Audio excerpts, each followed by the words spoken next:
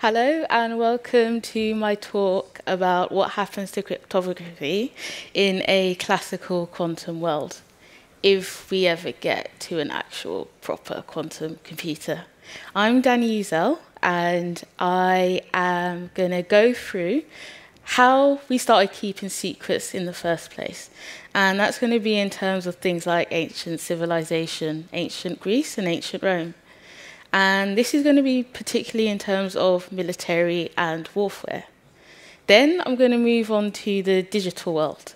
So how has secret keeping changed since the birth of the World Wide Web and, well, the computers that came before it? And then finally, I'll go on to the post-quantum world. So what is actually going to happen when we actually get a proper quantum computer? D-Wave doesn't count. So a bit about me. So I'm Danni, and I love coffee, and I also love music.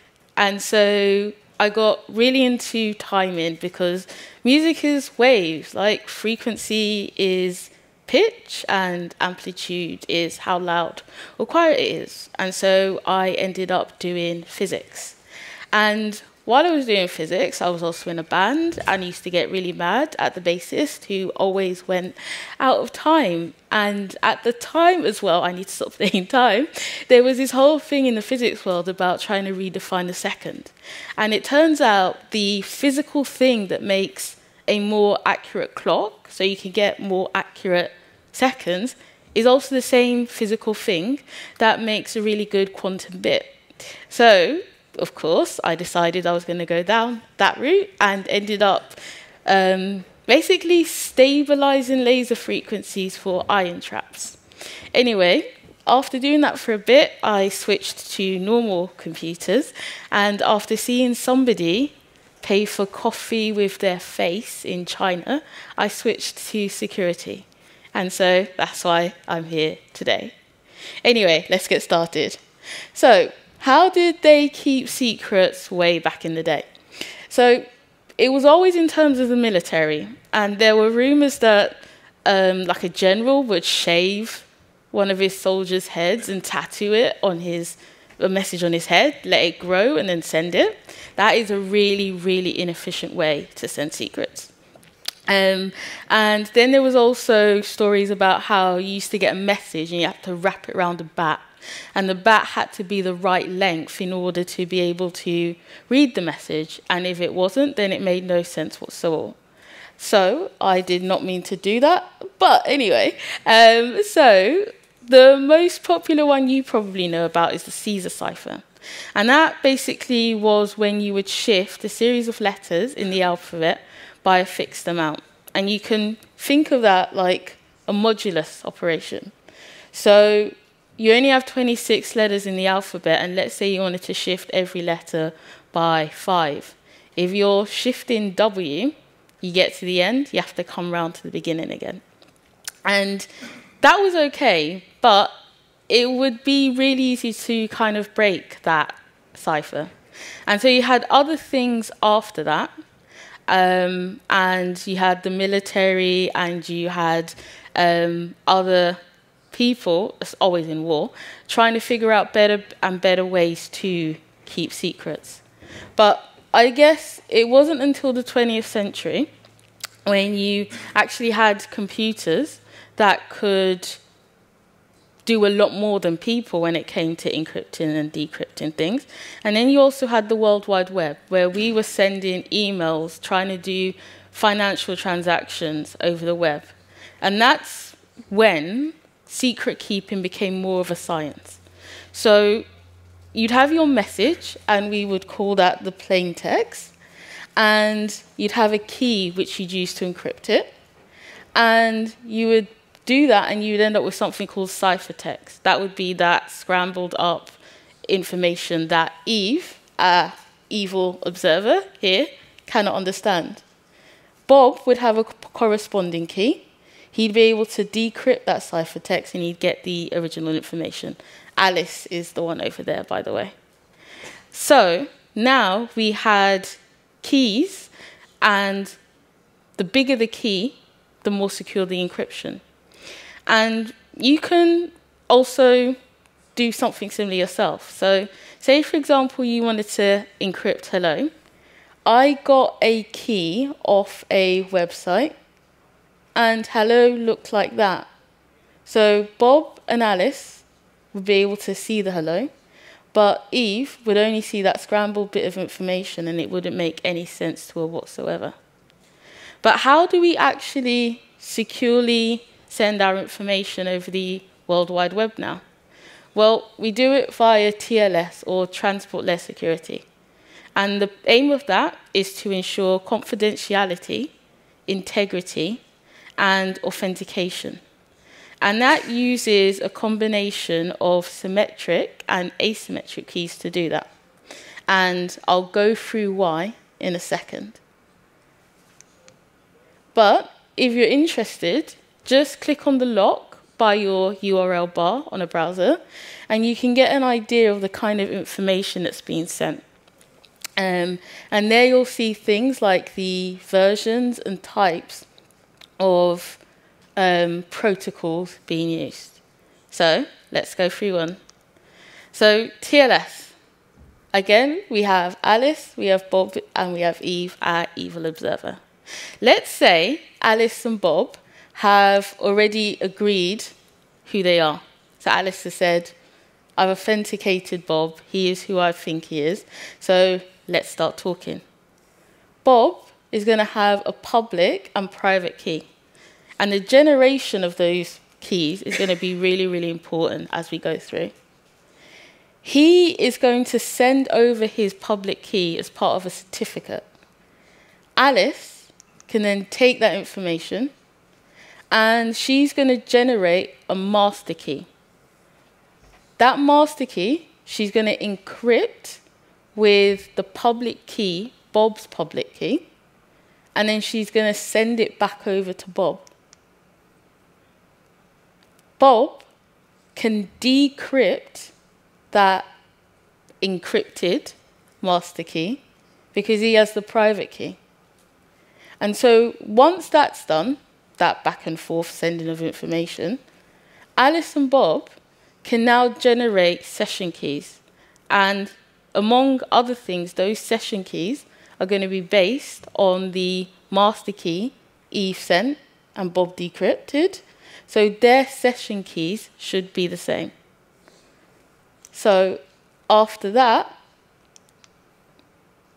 sorry, let's do that. After that, they can now communicate. And that is basically our handshake. The first part, in terms of the public and private key, was what we call the asymmetric part. And the last part would be the symmetric part. So then you're probably wondering, why use two different versions? So the symmetric part, when the two keys are the same, that is secure, but if those keys get sent, or Eve actually gets hold of them, that's going to be a really, really big problem because the same key is used to encrypt and decrypt information. So you're probably thinking, why not just use the asymmetric keys? Because Eve will never have the private key, so she can never decrypt anything, even if she does have the public key. Well, this goes back to the key generation part. So let's talk about symmetric keys. That symmetric key is just basically a really, really long number of zeros and ones. And you're going to have some plain text. Think of this as like a XOR encryption. So if the plain text and the key are the same, you're going to get a 0. If the plain text and the key are different, you end up with a 1. And there we have our ciphertext. And what you can do is you can encrypt information in terms of blocks and block ciphers. And that's what most browsers do. So it's going to take a chunk of data, it's going to encrypt it, it's going to pass that along and keep doing that over and over again. And the most common examples, or the most widely used ones, are AES and DES. So AES is the Advanced Encryption Standard, and that was set by something called NIST, which I will also come to again later.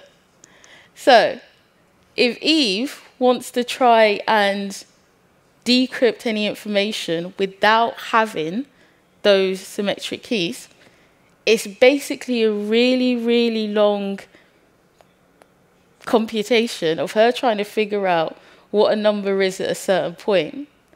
And so we keep going, it's going to take a very long time, especially when your keys are very, very large. But then what about the asymmetric one? So asymmetric one is a bit more tricky than that, but the easiest way to do, or the easiest way to think about it, is think about it in terms of complementary colors, right? So let's say you've got a color, Alice has a color, and she wants to send that color to Bob without Eve knowing what it is. If she uses if she combines her color with some sort of complementary color and sends it over to Bob, and then Bob knows or can figure it out, then they can send information back and forth without Eve knowing about it.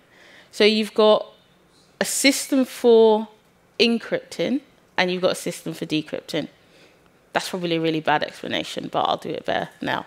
So, first part is there are a few basic parts when it comes to the asymmetric key generation. And there's also a load of maths involved. So, do you remember Caesar and his cipher, and how it was almost like a modulus? So once you get to the end of the alphabet, you've got to go back to the start again. So modulus is basically like this. So you've got 12 mod 25. That's going to give you 1, because 12 times 2 is 24, and then you've got a 1 remainder. And that's what the modulus is doing. And that's a really, really important thing to keep in mind for what's going to come next. So next, prime numbers. When we're trying to do these asymmetric keys, we need our public key and our private key to be mathematically linked but different. So let's say we've got N, we've got P, and we've got Q. P and Q are prime numbers, and N is also going to end up being a prime number. And for now, we're going to say that N is going to be our public key. So prime factorization, that is one of the biggest or foundations of this. So let's say you want to factor or do prime factorization. That has not gone how it was supposed to go. Okay, has anyone, okay, so let's,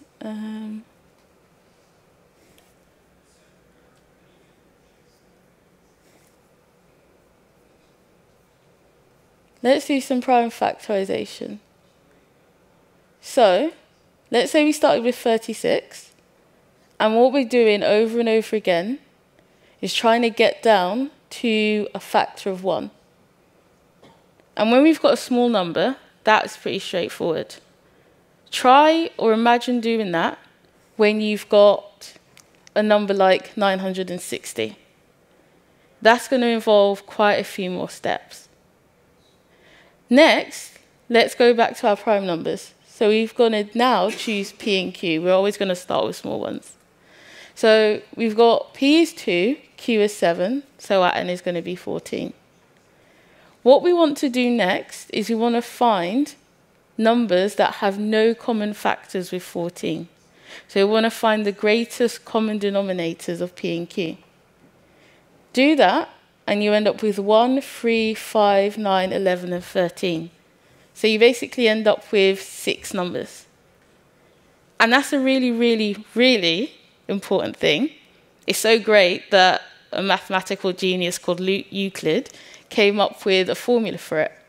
So he said, if you want to find the greatest common denominator of P and Q, you do P minus 1, Q minus 1, and you're going to end up with 6, which is basically what we got before.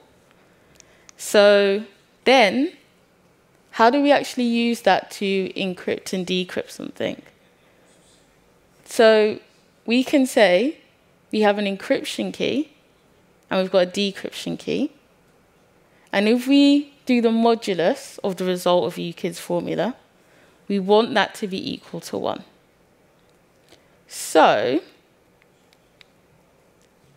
any questions so far? I've probably done a lot of maths, but just to check that you're paying attention, let's say that we had to say that D has to be 5.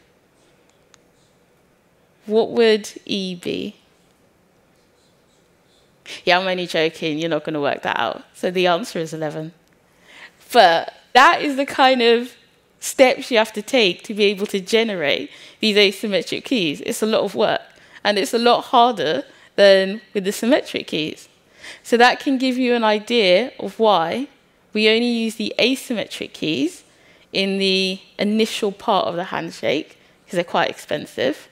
And then once we've used them to set up a secure channel, then we can use the symmetric keys to pass the data back and forth securely. So, recap, when you're using an algorithm to generate your symmetric keys, you don't really use one. You just basically come up with a really, really long string. When you use an algorithm like RSA to do your asymmetric keys, you've got 3 steps there. You've got to pick your prime numbers. You have to find the sum or the number of the greatest common denominators from your 2 prime numbers. And then you have to try and figure out what D and E are so that the modulus of M, our multiplication, is equal to 1. Then we'll end up with a public key and private key that are mathematically linked but separate. So our public key is going to be the product of P and Q and a combination with E. And our private key is going to be the product of P and Q in combination with D. So Eve isn't happy. But because she has no idea what's going on for now. But that's about to change. So, you all probably heard about the Schrödinger cat thing. So the cat is both dead or alive until you actually open the box. And that is basically one of the greatest foundations of a quantum computer, or quantum mechanics. Well, there are 2 actually. One is superposition, the idea that something is in a combination of several different states, and you can't know what it is until you collapse it. And the second one is something called entanglement. And that's the idea that, say, for example, you had 2 twins, and you took them to completely opposite ends of the world. Then if you kind of observed something about one twin, it would tell you something about the other. In order to be an actual quantum computer, it has to display certain properties. So it needs to be scalable and have well-defined qubits. So at the moment, you've got one with AWS, and that's based on ions. It has to have long decoherence times. So coherence is the idea that everything is more or less in sync. So decoherence is the opposite. And then it needs to be able to use a universal set of quantum gates, or quantum operations. So quantum computers are going to be a really big thing because they're really, really good at solving specific tasks with many possibilities. And that's things like molecular modeling, database searching, weather forecasting.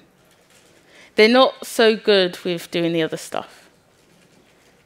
But these quantum computers have to have enough qubits in order to actually run as a quantum computer. What do I mean?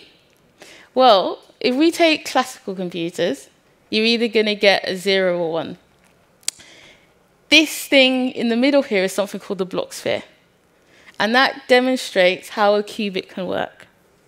So you can either have 0 or 1, or you can have a combination of everything in between at the same time. So let's say you have 3 bits in the classical world. That's just going to give you a 7. But if you have 3 qubits, you can get a combination of all of those numbers there. So you're basically getting, as opposed to 1 solution or result or measurement, you're getting 2 to the n, 2 to the number of qubits in to get your result. So why is this going to become dangerous or basically not so good? There's 2 sides to it. So this is going to be really, really good for encryption. It's also going to be very, very bad for encryption.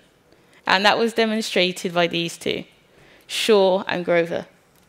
So they came up with algorithms that could basically be used to either break or weaken our existing encryption methods on the web. So the first one, with Grover, he basically made a quantum algorithm that made searching unstructured data really, really easy or easier. And then Shaw came up with an algorithm that basically was able to show or basically reduce the time that you factorize large prime numbers. There is our problem. So let's look at it in a bit more detail. So remember we have those symmetric keys that are just a long list of numbers. So with Grover's algorithm, he's basically saying what we could do is, on a quantum scale, i.e. I'm going to have several qubits going in at once, that can account for everything in that, or every possible solution of that key. What I'm going to do is I'm going to apply some sort of rotation or gate in that block sphere. And what that's going to do is it's going to say, try and find that right solution. If that solution comes out as being right, I'm going to negate it. And then I'm going to look through this list, and any solution that has been negated, I'm then going to amplify and make it positive again. And so you'll come out with a graph that looks like this. You've got some solutions at the bottom that haven't been amplified, and you've got one that has been, that looks like it could possibly be the right answer. But this method is just going to give you loads and loads of possible answers as well. So it's not going to break it, but it is going to seriously weaken it. Because rather than having to do n over 2 iterations, it's going to reduce it to a square root. And what that means is it weakens it, but you can also just increase the length of the symmetric key. So it's not really that big of an issue. The bigger issue comes with Shaw's algorithm. So remember all of that modular mathematics I went through before? You're probably starting to notice something. There's a repetition here, or there's a period. And in our case, it's 6. So that 6 is also our m, remember? That's going to be that m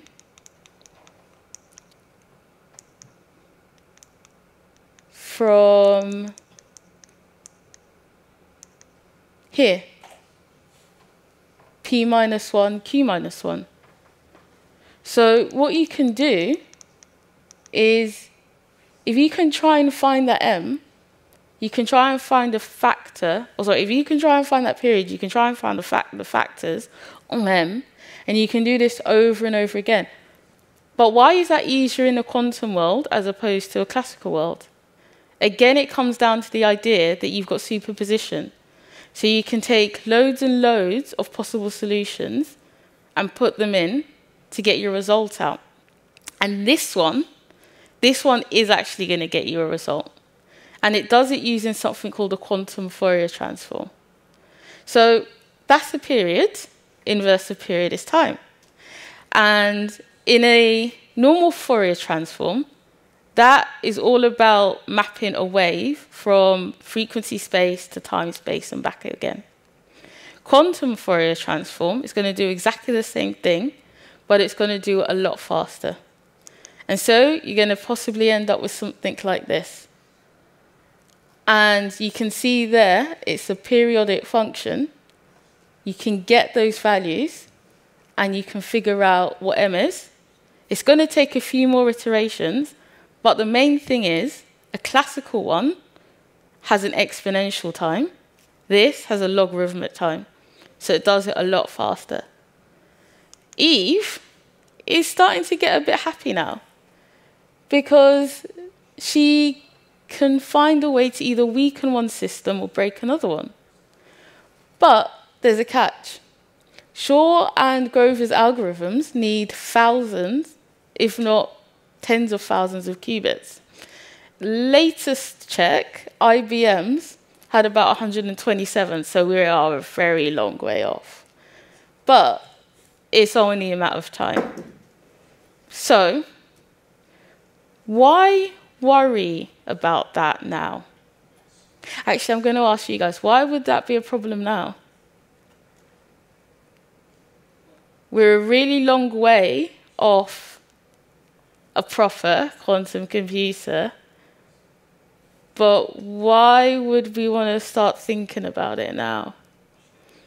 I guess storage is cheap, right? So you can just save a lot of data and maybe like 50 years time try to recover it when you have one. Perfect. Yeah, Eve is evil. So she's basically going to store your information, and then once a proper computer or a proper quantum computer comes out, she can decode it and have a very happy time. So NIST, the National Institute of Standards and Technology, based in the US, they came up with a competition in 2016.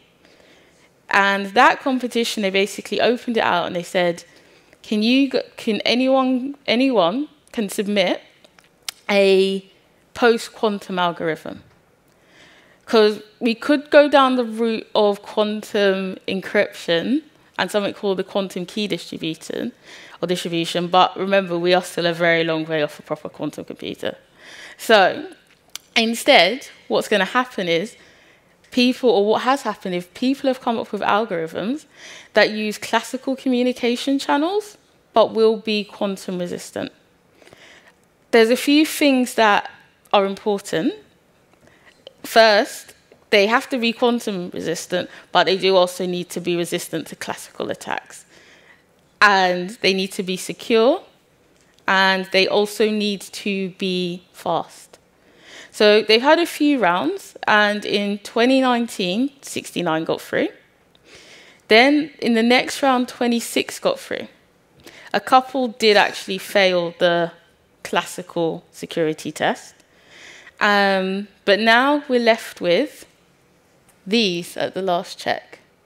So you have things that are code-based, lattice-based, and isogeny-based.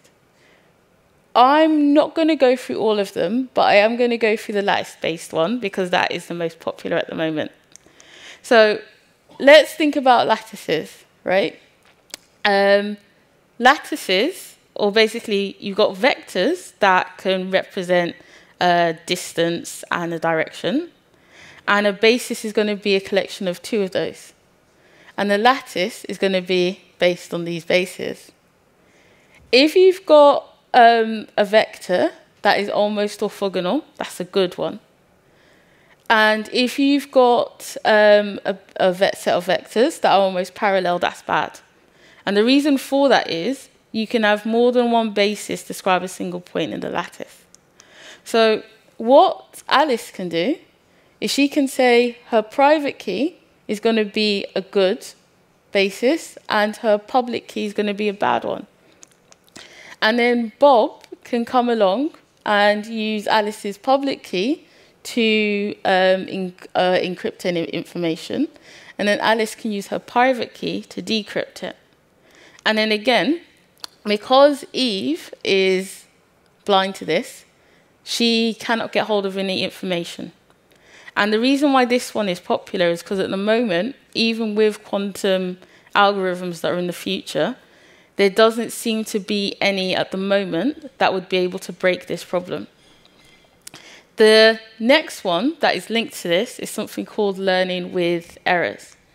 So what you could do is you can say you've got a set of equations, and what you're going to do is Alice is going to have a private key, which is X, Y, and Z, and then her public key is going to be those set of equations. And what you can do is you can add some noise, or basically add errors to those numbers. And if you add errors to those numbers like that, it's going to be harder to figure out what's going on. I ran through that quite quickly because there's a lot of maths going on, and we want to get to the good stuff. So, post-quantum cryptography, it's going to have larger key sizes, and it's going to be bigger in terms of computational time. Is that really going to be useful in our TLS handshakes? Are we going to be able to do everything we used to be able to do in a post-quantum crypto world? Well, that's the problem. So Cloudflare and Google, they conducted a wide-scale experiment to see what would happen using different post-quantum key exchanges. So one was based on lattices, and the other one was based on isogeny. And it seemed to be a toss-up between key size and speed. The isogeny one had about key sizes of about 330 bytes, but it had a high computational cost. And then the lattice-based one had key size of about 1,000 bytes, but that was a few orders of magnitude faster. But remember, compare that to what we've got at the moment, where we've got key sizes of a few bytes. That's pretty big. So what they did is they then measured the length of a handshake. That's the initial hello to the final goodbye message. The fast algorithms with the large key sizes were more suitable than the slow algorithms with the small key sizes. And that's going to be good for IoT, Internet of Things, but not so great for smaller devices. And it can also possibly introduce a new attack vector. Because if you've got these really, really large key sizes being stored, you could trigger a possible denial of service attack. So, what to do about the post-quantum world? Well, the crypto apocalypse may or may not come. It is always better to be prepared. This whole post-quantum cryptography journey could be an entire waste of time, because we may never get a massive quantum computer. But let's say or see what NIST says in the end. Any questions?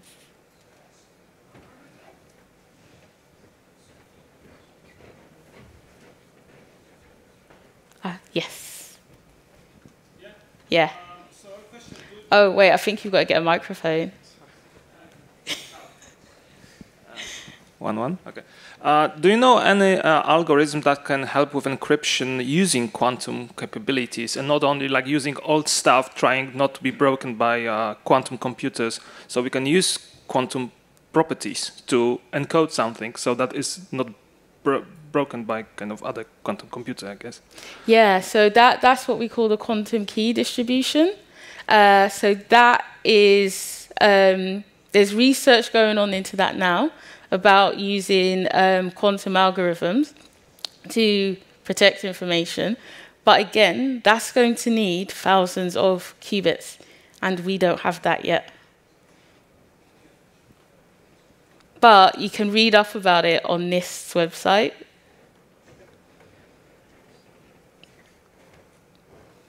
Any other questions?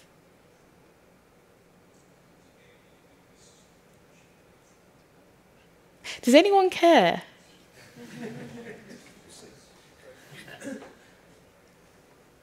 Does anyone think that we'll actually get a quantum computer by 2030, like a proper one?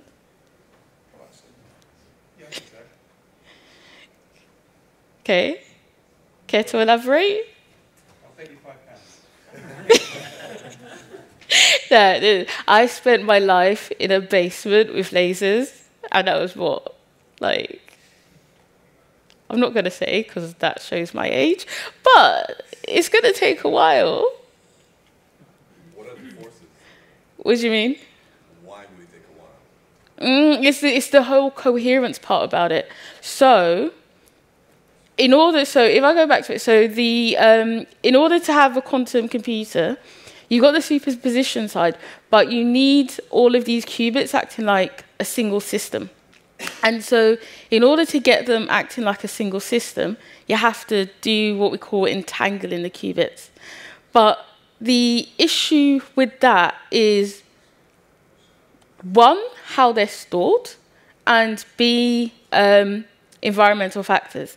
So let's take the example of an ion trap. And I'm going to say this like very briefly. Right, so if you've got an ion trap and we've got an ion in it, the way you keep it all in place is basically using electromagnetic fields. But these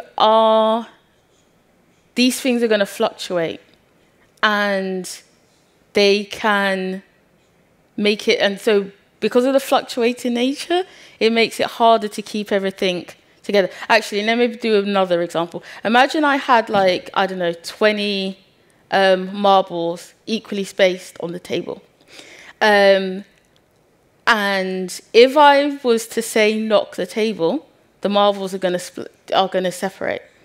And so let's say they are no longer entangled. Imagine doing that with 1,000 marbles on the table. Trying to keep them in place when you knock a table or anything like that is going to be really, really hard. And some knocks you cannot account for, and everything's just going to go everywhere. And so it's going to be unentangled. Does that answer your question? Yeah, it gives a very good information. Cool. So, yeah, so at the moment, the forerunners in this are basically, it's the ion trap ones. And if you want more information about it, or to look at all the different algorithms, QuizKit by IBM has some really, really good simulations for all the different algorithms that you can look at and try out. And I would actually recommend it because it will give you a better idea of, A, how life might be for you when you actually, if you ever actually work with a quantum computer, because you'll have an interface between your classical one and you'll be sending information to the quantum one. So it'd be a really good way to start learning about all of this. And hopefully you'll care more. Cool.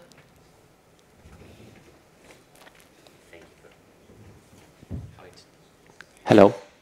Thank you for the talk. It was really interesting to listen. I was wondering if you ever used a quantum computer yourself, and if you did, what was your first computation that you've done? I've never actually used one properly myself. I've tested out the simulations, not the simulations, the things on the IBM one. And then there's also the Ion Trap IonQ one on AWS. I've never actually tried, I know that's really bad. I've never actually tried one. I think working on them physically just put me off, to be honest. But I recommend you try it. But I know, okay, so I think let me rephrase it actually. If I were to use one, probably one of the things I'd be really, really interested in doing with it is probably health stuff. Because, you know, with all these, you've got loads of medical devices now, and they bring loads and loads of information in. But the thing is you don't want to get overloaded by the information, but you do want to see what could be maybe exacerbating an illness with all of this information coming in. And that's going to be really hard to do with a classical computer because of all the different complexities. Like, for example, if you think about someone with diabetes, has their blood sugar gone low because they're ill, they forgot to eat, or they went running too long? And so I think that it's got really, really good applications in terms of that. But then you really want good encryption on that because it's people's medical data. Thank you.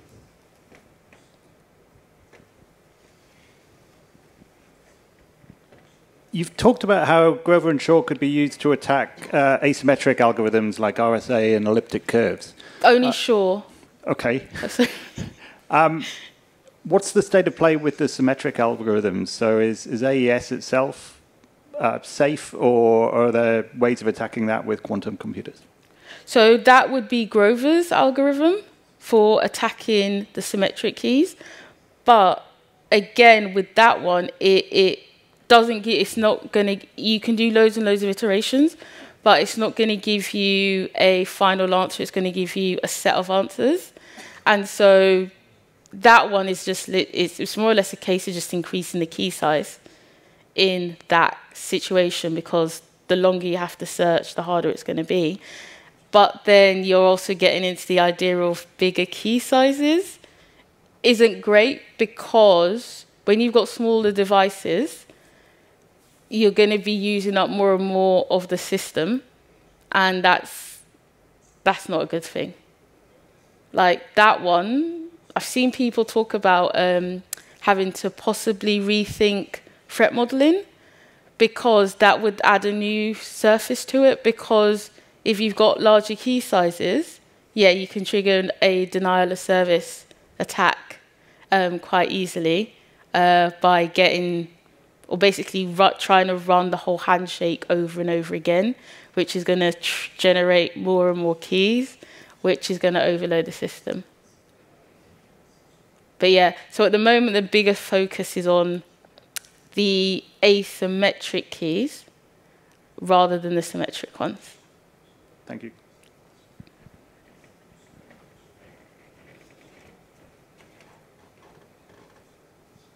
Cool. Any other questions? Sweet. Okay. Thank you for listening and putting up with all that maths. That's my Twitter handle, at Youziel, if you want to ask any other questions. Otherwise, enjoy the rest of the day.